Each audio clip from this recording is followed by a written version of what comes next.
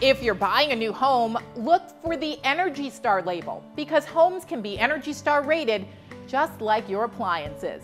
Compared with standard homes, Energy Star qualified homes are 20 to 30% more energy efficient on average, lowering home energy bills by $200 to $400 a year. Since the average family lives in a home for almost 8 years, that can add up to thousands of dollars in savings.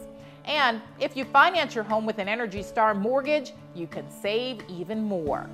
Now you may be asking yourself, how does a home get this prestigious label?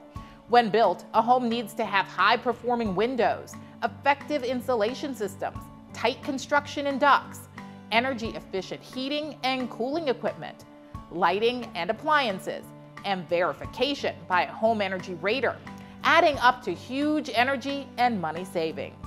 And these improvements also lead to better protection against heat, cold, drafts, moisture, pollution, and noise. You'll also see consistent temperatures across rooms, improved indoor air quality, and better home durability. If you're looking for an Energy Star rated home, there are over 1 million certified homes in the United States, and over 8,500 home builders have partnered with Energy Star.